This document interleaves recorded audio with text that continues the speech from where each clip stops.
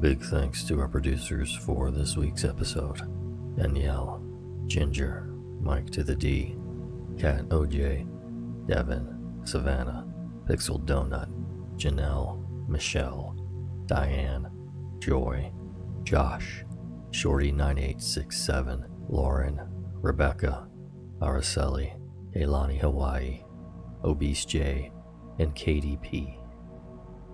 Also thanks to our contributors: user sharkserrday, user Artwat, the user Heidi Jones, and user motherofplantkillers. Now, get comfy and prepare yourself for another episode of The Nightmare Society.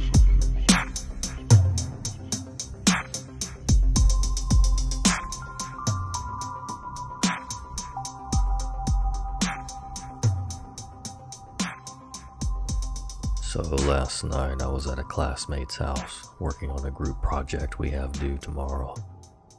I live in an apartment in the town where our university is located, and my classmate lives at his parents' house, which is in the foothills just outside of town. In order to get to the house, you have to drive along a relatively secluded and narrow 2-lane road for about 5 to 6 miles. We started working on the project at about 6 p.m., and I ended up hanging around for a while after we had finished working. So I left his house pretty late, at about 11, and started down the road back towards town. I didn't realize how tough it would be to navigate the road at night. There were no street lights, and the road was unkept and riddled with potholes. On top of this, I had no cell service, so I had to drive very slowly to make sure I didn't blow out one of my tires, since I had used my spare a couple of weeks back. I figure I was about 3 miles from the house when I rounded a tight corner and saw a pickup truck with a camper shell parked diagonally across the road. The manner in which it was parked completely impeded my path, and I couldn't drive around it because there was a gully on both sides of the road. The only way for me to go at this point was backward, where there was a pull-off that I could use to turn my car around. At first, I couldn't see inside the cab, but when I turned on my high beams, I saw that there was a man slouched over in the driver's seat, his head resting against the steering wheel as if he had been knocked out after a bad accident. I immediately sensed something was wrong. The way his car had just coincidentally come to rest in a position that totally blocked the road was a big red flag for me. I had heard stories of people playing dead in the road as a way to lure unsuspecting people out of their cars so they could rob them. I decided, screw this, and elected to go back to my classmate's house and explain what was going on. I threw the car into reverse and kept my eyes darting back and forth between my rear view and the truck. I looked and saw that I was almost to the pull-off where I could turn around. When I looked back, my heart skipped about 5 beats. The man who had been slouched over in the driver's seat was now walking at my car in a hurried pace, while a few other men jumped out of the camper shell and started moving towards me as well. I panicked and accelerated backwards into the pull-off, which messed up the undercarriage of my car pretty bad. As I put it into drive, the guy was already at my passenger side door tugging on the handle, which, thank God, was locked. I only caught a brief glimpse of him, but his face appeared to be scabbed and leathery, definitely a meth head or some sort of drug abuser. I sped away and didn't slow down until I reached the house, constantly checking my rear view to see if they were following. Thankfully, they didn't tail me, and when I reached the house, I explained what had happened to my classmate, and we called the cops. I was grateful that my buddy's parents were kind enough to let me stay the night. They didn't find anyone on the road matching the description, but I filed an incident report, and they told me they would be on the lookout for similar vehicles and suspicious activity. But holy crap, I'm still so shook up over it. I keep getting the same adrenaline rush I got when I saw the guy charging me whenever I think about it.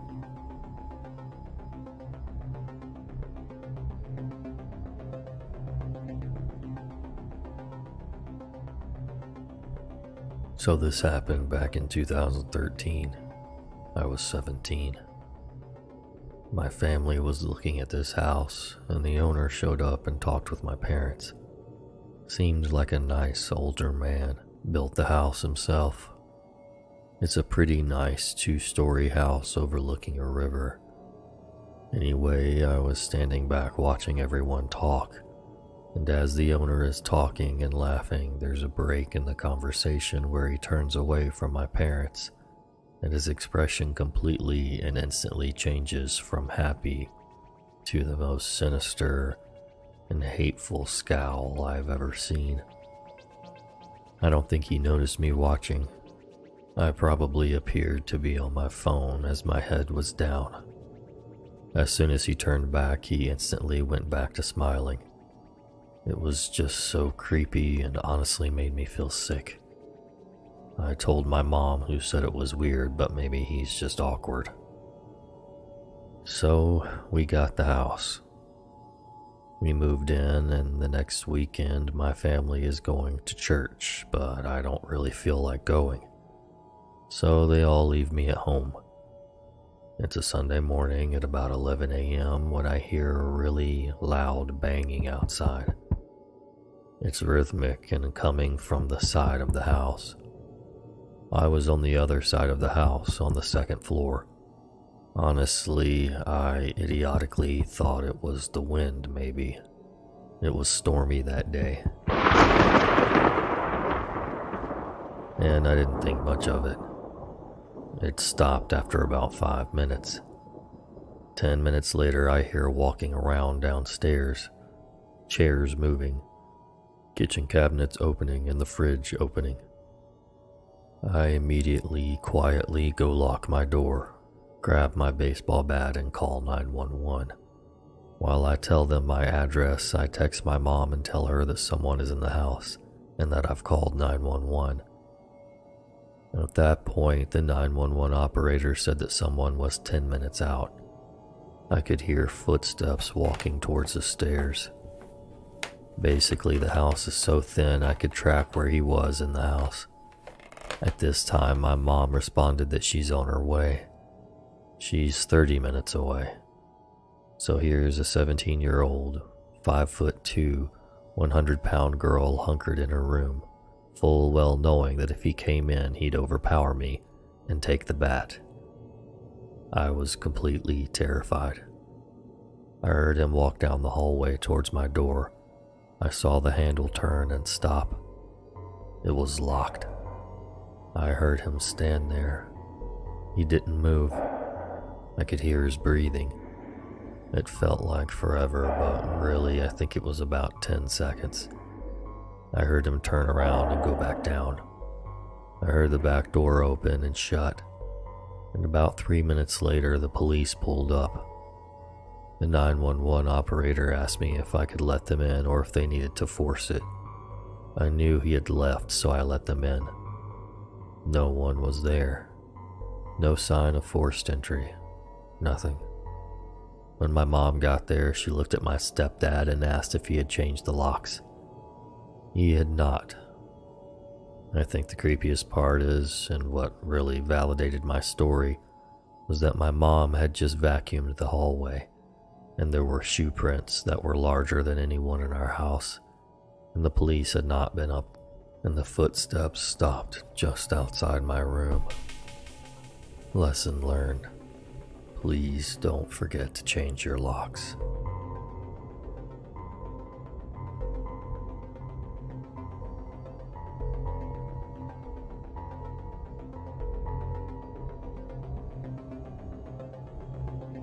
A couple of months ago, while I was house sitting and dog sitting for my parents, I had an eerie feeling.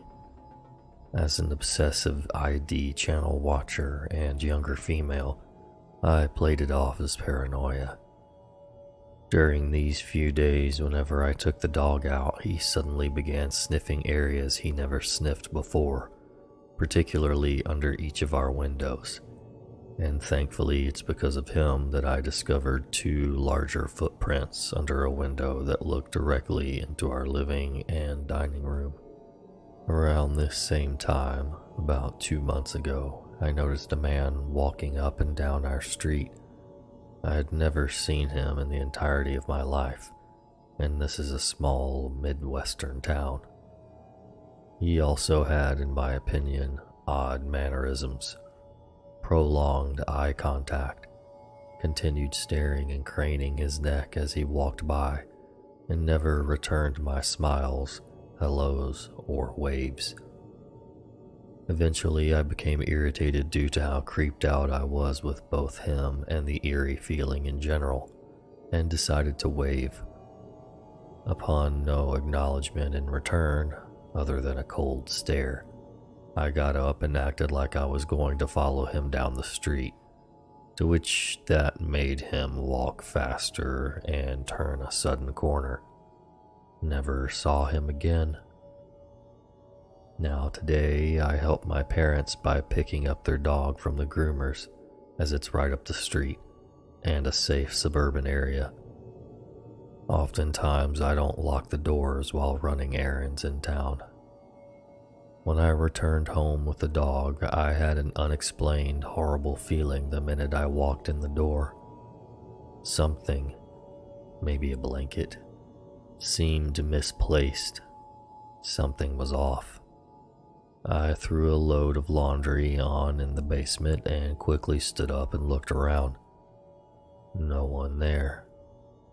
Then I proceeded to the bathroom to check my makeup, and right then I looked down to my left, and there's feces in the toilet, with no toilet paper, and not flushed. I've been the only one home all morning. I immediately throw back the shower curtain and start shaking. And when nothing is there, I close the bathroom door and lock myself inside. I called dispatch. They arrived in less than 2 minutes. They searched the entire property, make me check my laptop to see if any recent search history is not my own, which I found interesting, and check the refrigerator to see if food is missing. All valuables are accounted for. I know this is not my feces. No one in my family would have a bowel movement and not use toilet paper or flush. I know someone's been here. Yet because I love horror movies and the ID channel, they think I'm crazy. Hey dude, I now have my dad's hunting fillet knife on me. So, let's not meet.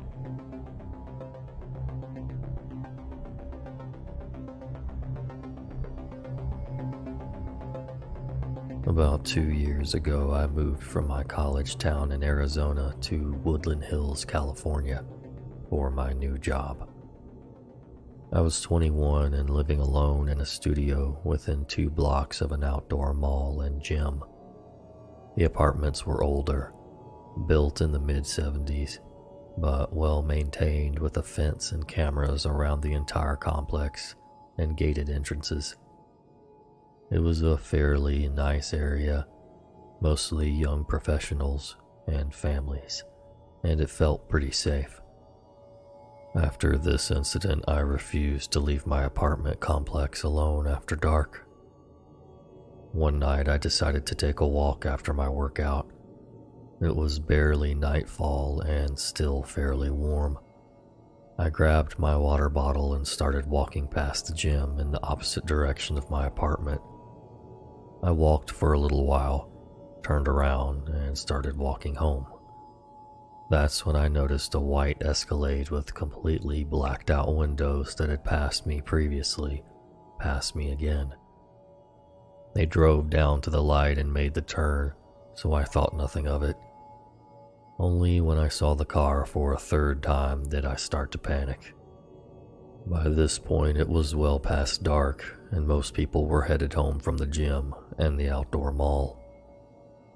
I was still a few blocks from the gym, and the car kept driving past, slowing down and speeding back up if they saw anyone around.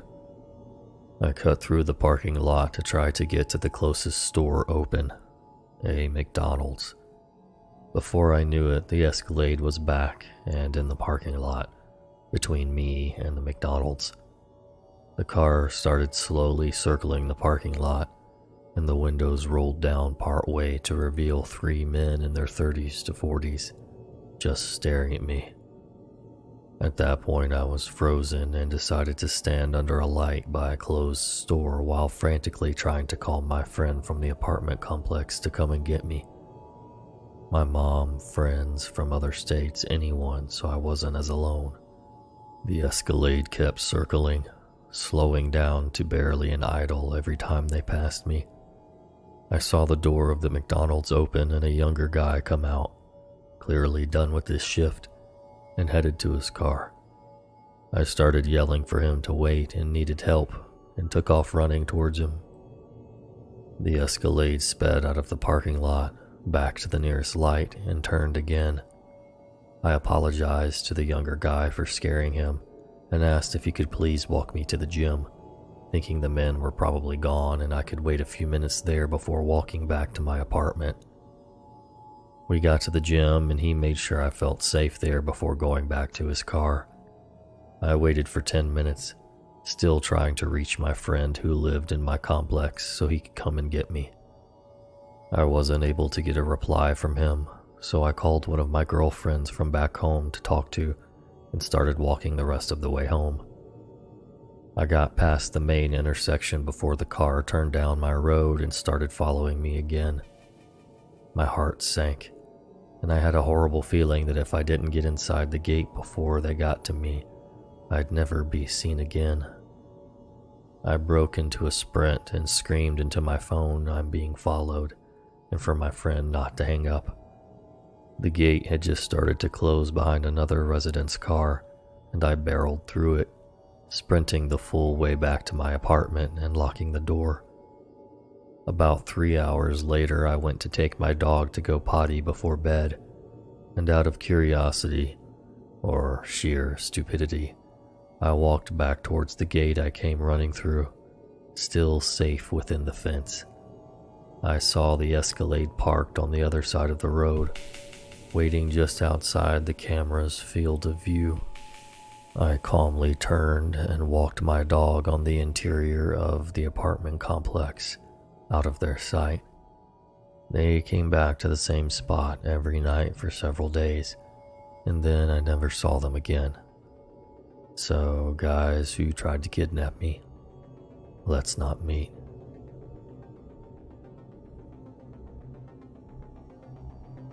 Thanks so much for listening. Don't forget we have merch available. The link will be in the description. And if you'd like to pitch in and support the podcast, you can do so on patreon.com/nightmare society. Until next time. Sweet dreams.